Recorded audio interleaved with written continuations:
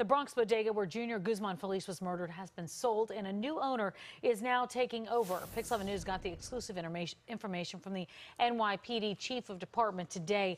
Outraged community members have demanded the store remain closed. Surveillance video shows a desperate Junior trying to hide in the bodega from his attackers, but the teen was dragged outside and stabbed with knives and a machete. People inside the store told him to walk up to the hospital that was up the road. There's some news today. There was a big thing about not opening the bodega again, but now the old owners are gone? Yes, new ownership is taking over. I believe today is their first day of owning this bodega. So the old ownership that was here is gone, and new owners took over ownership today. Well, 12 alleged gang members have been accused in Junior's murder. It is unclear when exactly that bodega will reopen.